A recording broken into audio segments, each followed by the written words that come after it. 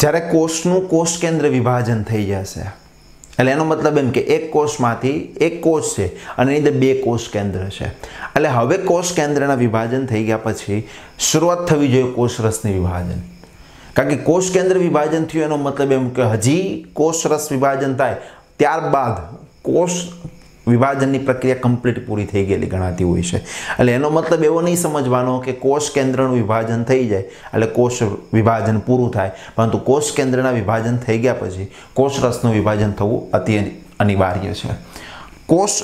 કેન્દ્રનું વિભાજન થઈ જાય ત્યાર પછીના તબક્કાને લેવામાં આવતું છે કોષરસ વિભાજન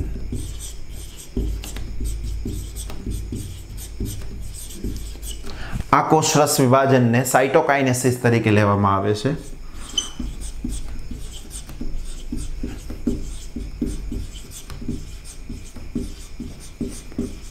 અને જે રીતે કોષ G1 S અને G2 માંથી બહાર નીકળે છે એટલે એક્ઝેક્ટલી માનો કે કોષ વિભાજનની પ્રક્રિયા થતી હોય G1 માં પ્રોટીન નિર્માણ થતું હોય S ની અંદર DNA નું સિન્થેસિસ થતું હોય છે અને એના પછી G2 ની અંદર કોષ વિભાજન માટે પ્રોટીન બને અને ત્યાર પછી પૂર્વાભાજના ભાજનોત્તર અને અંત્યાવસ્થા જેને આપણે M ફેઝ તરીકે લીધું છે પણ એવી જ રીતે ત્યાર પછીનો જે કોષ રસ વિભાજનનો તબક્કો જે છે એને આપણે C ફેઝ તરીકે લેવામાં આવશે હવે C ફેઝનો મતલબ એવો થાય કે સાઇટોકાઇનેસિસ અને C ફેઝની અંદર કોષ રસ વિભાજનની પ્રક્રિયા થતી હોય છે આપણને એ વસ્તુની ખબર છે કે હવે કોષ કેન્દ્ર બની ગયું છે એટલે એનો મતલબ એવો થયો કે જરૂરી એવી જેટલી પ્રોસેસ હતી બધી પૂરી થઈ ગયેલી છે પણ હવે શરૂઆત થવાની છે કોષ રસ વિભાજનની એક્ઝામ્પલ તરીકે આપણે અંત્યાવસ્થાનો અંત તબક્કો લખીએ અહીં ખાલી ડ્રો કરું છું કે જેમાંથી હવે કોષ કેન્દ્ર વિભાજન થવાનું છે અને એ એક આકૃતિના આધારે આપણે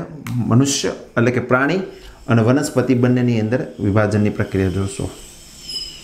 આ આપણને અંત્યાવસ્થાના ફેઝની અત્યારે આકૃતિ ડ્રો કરું છું અંત્યાવસ્થાના ફેઝમાં આપણને ખબર ટૂંકમાં ટેલોફેઝની અંદર આપણને ખબર છે કે આની પાસે કોષ કેન્દ્ર છે અને કોષ કેન્દ્ર પાસે રંગસૂત્રો જે છે એ રંગસૂત્રો આવેલા છે અને એની સિવાય એની અંદર જરૂરી કોષરસ પણ એઝ ઇટ ઇઝ એની અંદર પ્રેઝન્ટ ત્યારે રહેલો છે હવે આપણે કરવાનું એ છે કે આ જે કોષરસ છે એ કોષરસનો અંદર આપણે વિભાજન કરવાનું છે એનો મતલબ એવો થાય કે અહીંયા આ બધી જરૂરી અંગિકા જે છે એ અંગિકાની ગોઠવણી પણ આની અંદર કમ્પ્લીટ થઈ ગયેલી હોય છે પણ હવે મેઇન વસ્તુ એ કરવાની છે કે આની અંદર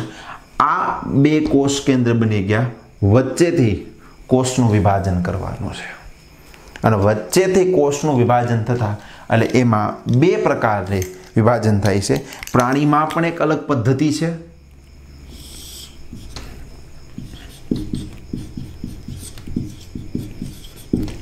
અને વનસ્પતિ જે છે એ વનસ્પતિની અંદર પણ પ્રજનન કોષરસ વિભાજનની પ્રક્રિયા અલગ થાય છે બંનેની આકૃતિ સાથે આપણે ડ્રો કરીએ કે પ્રાણી કોષમાં સૌપ્રથમ કઈ રીતે થતું હોય આપણને બધાને ખબર છે કે પ્રાણી કોષ પાસે કોઈ પણ પ્રકારની કોષ દિવાલ છે જ નહીં that is absent of cell wall હવે કોષ દિવાલ એબ્સન્ટ છે એટલે એનો મતલબ એવો થયો કે એને જે તે વિભાજન કરવાનું થશે એ બધું કોષરસ પટલની મદદથી થાય અને એક કોષમાંથી બે કોષ બનવાના છે એટલે એનો મતલબ એવો કે એને કોષરસ પટલનું વિભાજન કરવાનું છે અને કોષરસ પટલના વિભાજનની શરૂઆત જે છે એ ખુદ કોષરસ પટલ જ કરશે પણ કઈ રીતે એ શબ્દને આપણે સમજીએ તો સ્ટાર્ટિંગ બેઝથી આપણે આકૃતિને બે આકૃતિ દ્વારા રજૂ કરું અને તમને કમ્પ્લીટ આખી પ્રાણી કોષની સમજાઈ જાય માનો કે આ કોષ છે તો એના પ્રાણી કોષ છે એ પરિઘમાંથી એ ઉપરની બાજુ પરિસંકોચન થાય એટલે ખાંચ બનાવે છે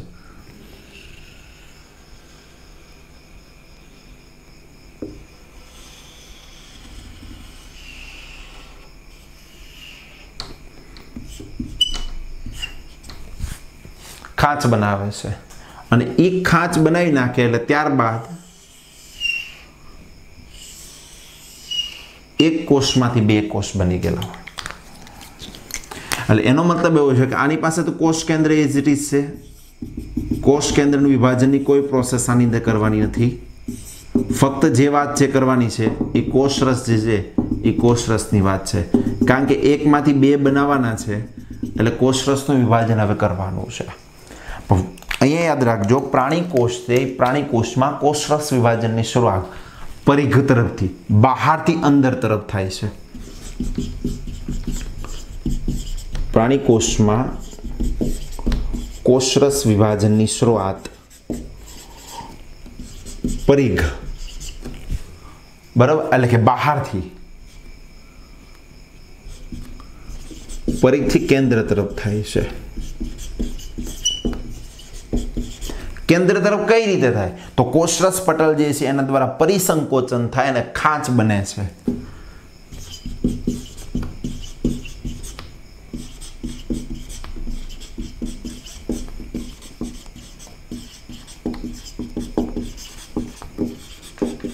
અને ખાંચનું નિર્માણ થાય છે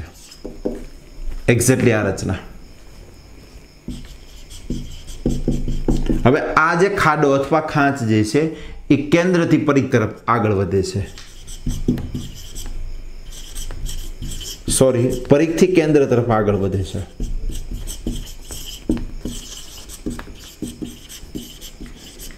અને એક તબક્કો આવે કે આ બંને ખાંચ એકબીજાને મળી જાય છે।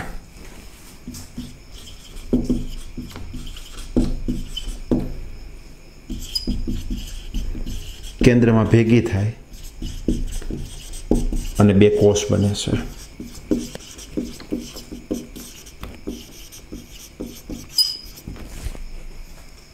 तो जो आज बातचीत करवामां आवेली छे ए प्राणी कोषना संदर्भनी अंदर बातचीत करवामां आवेली छे के जेनी अंदर बे कोषनुं निर्माण थई गेलुं छे अने आ बे कोषनुं जे निर्माण थई गेलुं छे ए निर्माणनी शुरुआत कोषरस पटल द्वारा ज करवामां आवेली छे। आ एनी मुख्य विशेष बात है। हवे वनस्पति कोषनी अंदर कई रीते प्रक्रिया थाय छे ई जोईए। तो वनस्पति कोषनी अंदर आखी जे प्रक्रिया थाय छे ई प्राणी कोष करता एक्जेक्ट ऑपोजिट लेवामां आवे छे, एटले के प्राणी कोषनी अंदर जे प्रक्रिया छे एनी करता विरुद्ध रीते लेवामां आवे। कई रीते जोईए आपणे। आपणे खबर छे के वनस्पति कोष पासे कोषरस पटले हाजर छे अने कोष दिवाले हाजर छे, એટલે એનો મતલબ એવો થયો કે વનસ્પતિ કોષની અંદર ભંગાણ અથવા તો જે ભાંગવાનું છે અથવા તો બે ભાગ કરવાના છે એના માટે કોષ દિવાલના ટુકડા કરવા પડશે।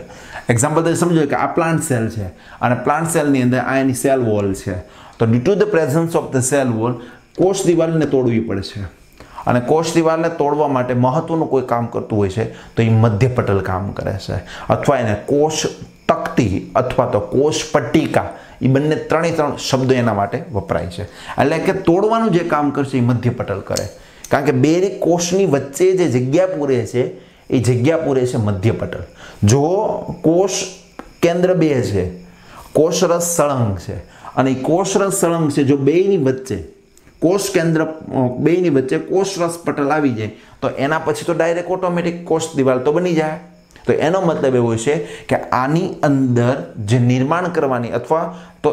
वनस्पति प्राणी कोष तो एमां केम कोषरस पटल द्वारा आखी प्रक्रिया करवामां एक्जेक्टली आनी अंदर जे प्रक्रिया करवानी थाय ए बधी प्रक्रिया कोष बे कोषनी वच्चे आवेला मध्यपटल जे केल्शियम पेक्टिननुं बनेलुं छे एना द्वारा आ प्रक्रिया करवी पड़शे। तो कई रीते स्टार्टिंग थाय छे ई जोई लईए। फर्स्ट आपणे एक सेल दौर नाखीए छीए के जे कम्प्लीट आखी प्रोसेस करतो एक्जेक्टली आनी जेवो छे, पण एनी अंदर डिफरન્ટ हुं छे ए तमे आकृतिमां जोई अने तमने खबर पड़ी जशे। बे कोष छे के जेनी अंदर नॉर्मल छे, कोई संकोचन देखाता नथी। आनी अंदर तमने जे रीते जोवा मळे ए रीते आनी अंदर छे नहीं। परिणाम शुं थाय एना मध्य पार्टमांथी हवे आपणे ए वस्तुनी खबर छे अहींया बे कोष केंद्र छे अने कोष केंद्र साथे आपणे कोई पण प्रकारनी छेड़ा करवाना नथी, એટલે કે એઝ ઇટ ઇઝ છે, પરંતુ વાત કરવાની છે આપણે કોષરસ પટલ છે એની વાતચીત કરવાની છે કે કોષરસ પટલમાં કેમ થાય છે। અહીંયા મધ્યની અંદર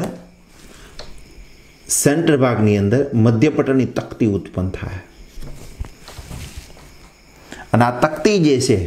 એ કેન્દ્ર તરફથી પરિઘ તરફ આગળ આવશે। એટલે કે હવે એક સમય એવો આવશે કે જે કોષ જે છે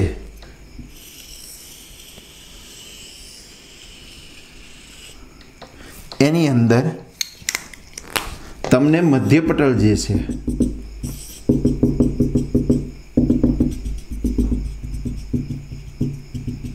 એનો જથ્થો તમને જોવા મળશે,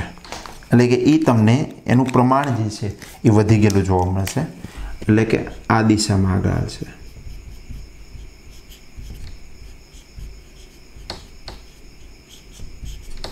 आ रीते आगे है और एक तबक्को एवो आवशे कि एक कोषमांथी बे कोष बनी गेला हशे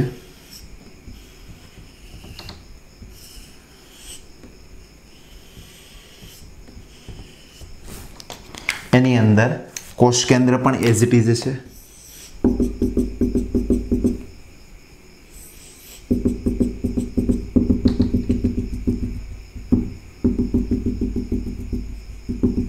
आपण एटीसीटी छे पण एना मध्य भागनी अंदर वच्चेना भागनी अंदर कोष तक्ती आपने जोवा पड़शे। अहीं तमे जोई शको आ जे छे मध्य पटल छे अथवा कोष पट्टिका तरीके पण लई शको। कोई पण शब्द तमे एना माटे वापरी शको छो। तो तमे जोई शको छो एक्जेक्टली प्राणी कोष करता थोड़ीक विशेष बात छे। આપણે થોડુંક એના વિશે રાઈટ કરીએ તો આ જે છે પ્રાણી કોષના સંદર્ભની અંદર આપણે વાતચીત કરી। હવે જે વાતચીત કરું છું એ વનસ્પતિ કોષમાં। તો વનસ્પતિ કોષમાં કોષરસ વિભાજનની શરૂઆત, કોષરસ વિભાજનની શરૂઆત જે છે જુઓ આ સેન્ટેન્સથી ઓપોઝિટ, પરિઘથી કેન્દ્ર નહીં પણ કેન્દ્રથી પરિઘ તરફ થાય છે।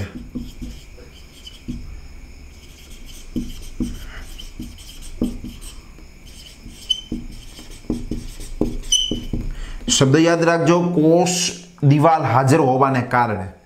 कोष दीवाल हाजर होवाने कारणे कोषनुं विभाजन करवुं पड़शे। कोष दीवाल हाजर होवाने कारणे, कोष दीवाल होवाने कारणे आपणे शब्द लखीए होवाथी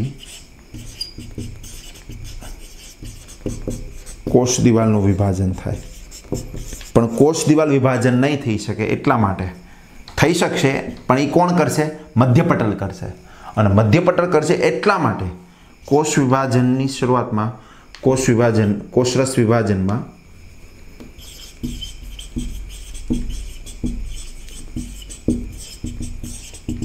कोषना मध्य भागमांथी मध्यपटलनी तक्ती निर्माण थाय छे।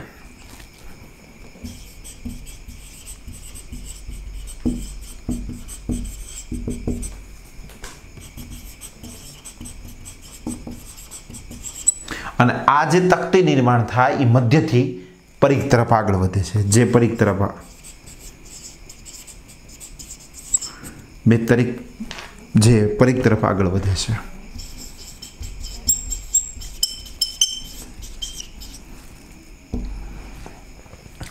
એનો મતલબ એવો થયો કે આની અંદર વનસ્પતિ કોષ જે છે એ વનસ્પતિની અંદર કોષરસ પટલની તકતી વધે છે અને આ જે તકતી જે છે એ તકતીને આપણે કોષ પટ્ટિકા તરીકે લેવામાં આવે છે। તો આની અંદર તમે જોઈ શકો છો ચાહે વનસ્પતિ કોષ હોય કે પ્રાણી કોષ હોય પણ એક વખત કોષ કેન્દ્રનું વિભાજન થઈ જાય એટલે ઓટોમેટિક સેકન્ડ સ્ટેપ જે છે એ સાઇટોપ્લાઝમનું ડિવિઝન કરવું જરૂરી છે। એટલે કે કોષરસ વિભાજન જે છે એ કોષરસ વિભાજન કરવું પડતું હોય છે। તો આ બંને પ્રોસેસ અલગ અલગ છે। ચાહે પ્રાણી કોષની વાતચીત કરીએ કે વનસ્પતિ કોષની અંદર વાતચીત કરવામાં આવે,